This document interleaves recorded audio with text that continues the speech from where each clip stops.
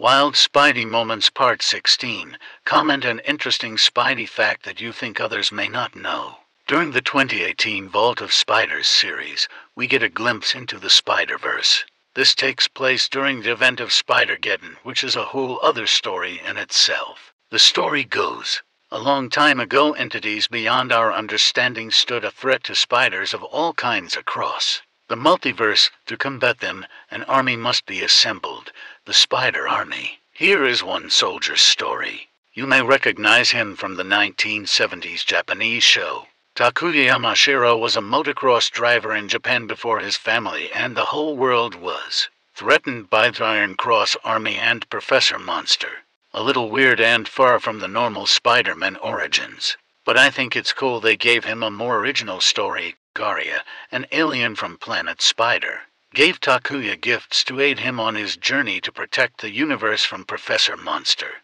The first was the Spider Gauntlet, which had his suit inside and gadgets. The second was an injection of blood from planet Spider, which would give Takuya his abilities.